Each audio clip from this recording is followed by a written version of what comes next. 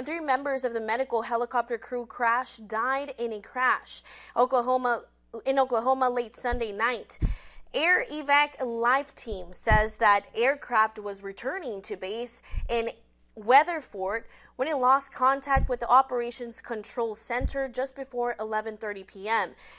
Nearby AEL teams assisted local law enforcement with the search, and the chopper was located near Hydro.